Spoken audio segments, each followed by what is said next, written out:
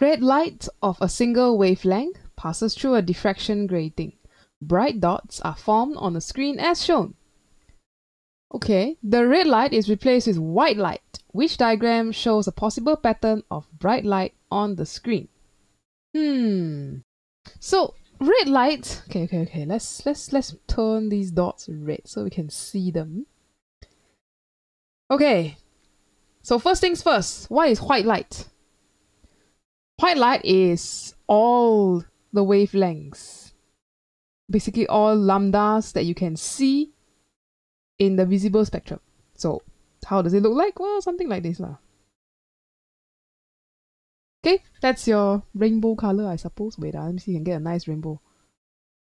Ah, can lah. Okay, so that's rainbow color. Can I get a nice... Okay, wait. There we go. Red to purple. Okay, this is a visible spectrum, what you can see. So if you have all wavelengths add together, then it becomes white. So what is a possible pattern of bright light on the screen?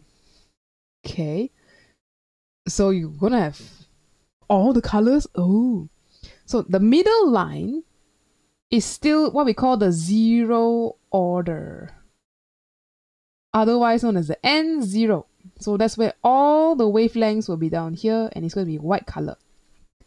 Now the rest though, the different colors may spread out differently. So for example, if we look at the diffraction equation, n lambda is d sine theta. We have the same diffraction grating, we didn't change it. Okay. Then we have, let's say we compare the first order for all the wavelength. For all wavelengths, you are having two variables here. Lambda depends on angle, or rather the angle depends on lambda. So from this equation, what it really means is the longer wavelength has larger angle. They will spread out more. If I draw a diagram, for example, and I say, hey look, this is red color. What's the wavelength? Wavelength is very long. Okay, red 100 wavelength is 700 nanometers. Compared to, let's say, ultraviolet here, which is somewhere about 400 nanometers. This is short wavelength. Here is a long wavelength. So very, very long wavelength. So let's put this here. They say this is the n equals to 1 fringe. The light will spread out. Then we compare this with a short wavelength. Okay, so 400 nanometers come in. It is going to have a shorter wavelength, so smaller angle, so somewhere here. N 1. That's what it means. That's how the light will spread out. So if we have red just now, let's draw a line down. Okay, red should be... Okay, we're going to have a spread out. So A and B is definitely not going to be it. Okay. For the rest, you do get this kind of spreading where this will be what we see a rainbow color.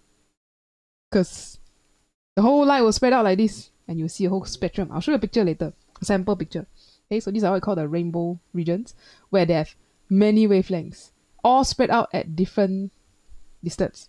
Okay, so you have red, you have orange, yellow, you have a green, you have blue,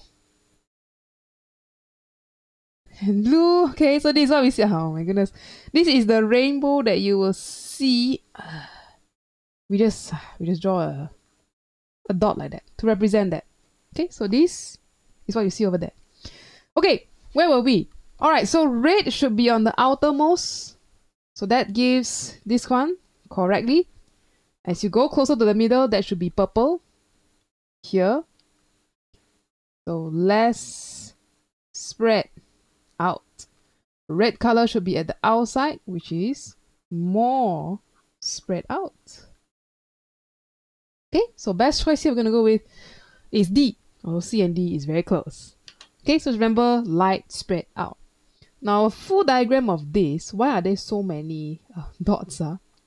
It's something like this. Okay, so the central here is going to be white, as we see. Then the first order rainbow is actually a whole region of light. And in real life, it will look something like this. You know, a bunch of rainbows. Middle will just be a white light. And if you go further, yeah, you will see a slightly more faded, another fringe, and so on and so forth. Okay, so remember that's how diffraction gratings work. For any wavelength, visible range, you gotta know what the wavelengths are.